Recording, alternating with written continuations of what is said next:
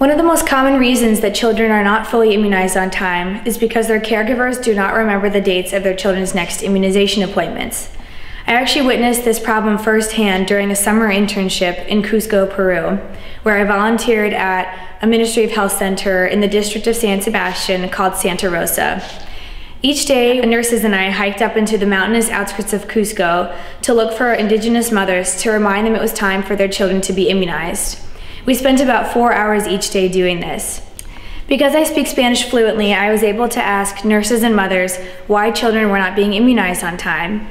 They responded that when mothers leave Santa Rosa, they're handed a small piece of paper with the date of the child's next immunization appointment. But they quickly lose these paper slips because they're not conducive to mothers' resource-poor environment.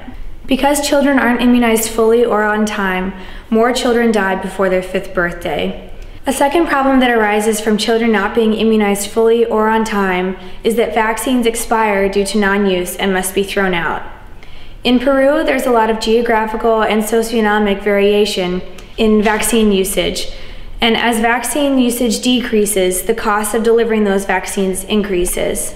The areas that are the poorest or the most rural have the highest delivery costs because they have the lowest usage rates. In response to this dilemma that I witnessed, I created a small, inexpensive immunization-tracking bracelet for mothers to use.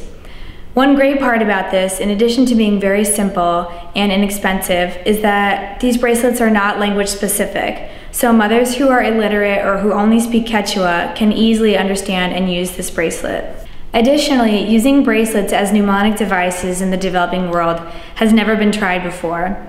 In April of 2010, my bracelet received a U.S. patent pending status for its design and use.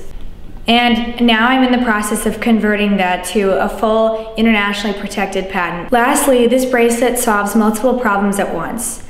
By looking at this bracelet, a mother will know that both the number and type of immunizations her child has received at any given time, as well as the date of her child's next immunization appointment. As a result, more children will live to their 5th birthday. A second problem it solves is with the Ministry of Health. As vaccine usage increases, the cost of delivering them will decrease, so the Ministry of Health will save money. Lastly, nurses will save valuable time spent searching for patients in the mountains and will be able to treat patients right at their clinics. Because I speak Spanish, I pitched this idea to the nurses and mothers at Santa Rosa over summer of 2009. When I first told them about it, they were absolutely ecstatic and kept asking when it would be ready for them to use. Each day they came back to me with suggestions on how to improve the bracelet. And then 6 months later, in January of 2010, I administered a survey at the same clinic to test their interest.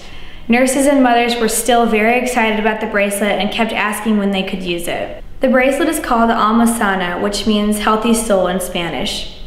This refers to a holistic sense of health, meaning that when your body is healthy, so is your soul and your whole being.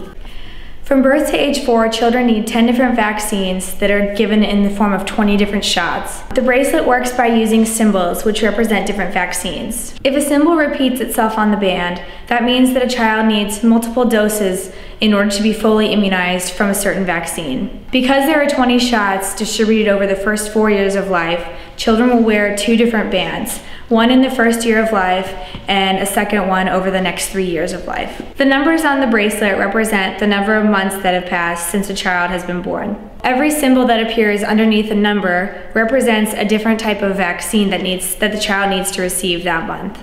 In addition to the bracelets, mothers will also receive plastic key cards that will have the same information as the bracelets. Mothers will receive these key cards in case they happen to misplace the bracelets. Additionally, each clinic will have 2 posters that also contain the same information as the key cards and the bracelets, so that nurses can refer to these different symbols as they're administering each of the different vaccines to children.